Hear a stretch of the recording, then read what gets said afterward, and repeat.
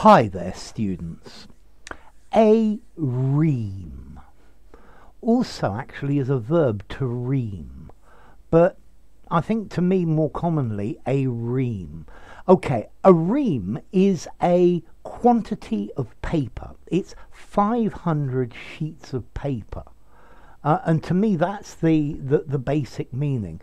But we use this in figuratively to say a lot of something, particularly writing. So he used reams of paper to write his essay because his computer was broken. Yeah, now it's no longer common to use reams and reams of paper because we use computers. Okay, so a ream of, but normally we say reams of, a very large amount, particularly a very large amount of information. Yeah, I think in the past it used to be on paper, but now maybe different. So I had to give them reams and reams of information.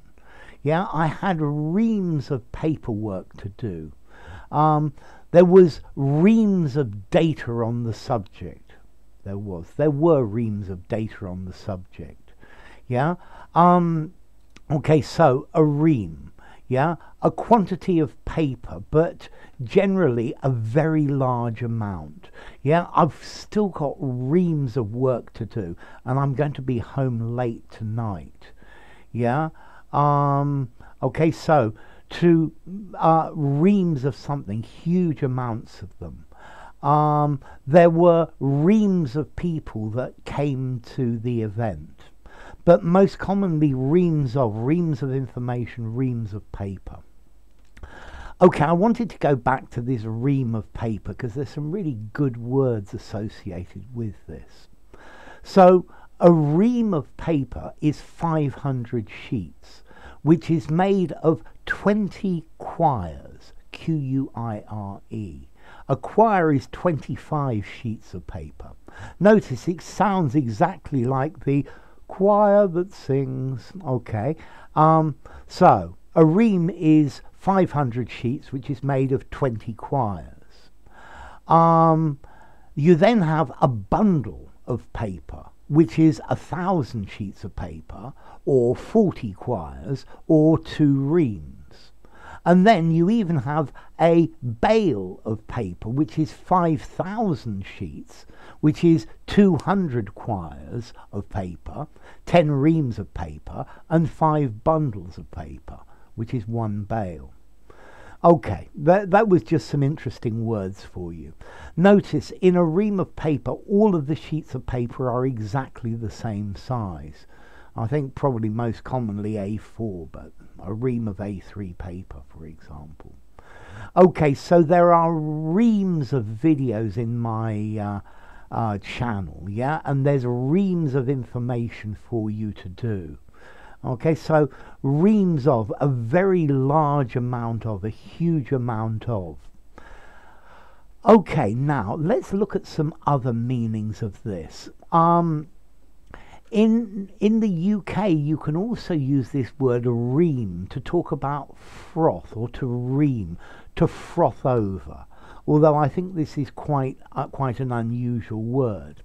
And then in the US, they use the verb to ream, meaning to make a hole larger, using a special tool called a reamer, which you bore a hole. I think I might call it a gimlet in English. Okay, so to ream, to make a hole bigger as well. Yeah, you can even actually use it to ream at someone, to yell at someone, yeah, to tell them off. Okay, but to me, a reams of, large amounts of, almost always in the plural, loads of, piles of. This is a good word to use instead of a lot of. Yeah, I've still got reams of things to do today. Okay, now, formality question. I think I've got reams of things to do. I'd probably give it a 4.75 in formality. I think you could use it in an informal conversation, in a semi-formal writing, perhaps in something very formal, a large amount of. A ream of paper, 5 informality, use it anywhere because it's a technical meaning. Let's see, this ream meaning to froth or froth. I think this is dialectical and very unusual. I'm not sure I would use it. And then this verb to ream, to enlarge a whole, to me this is very American. I think probably 5 informality as well.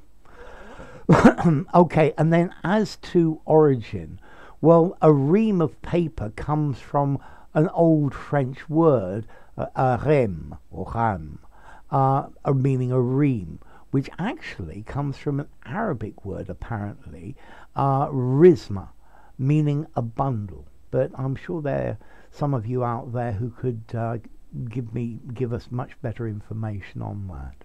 So, reams, yeah? You got reams of time, don't worry. But reams, a large amount of, but generally information, something on paper.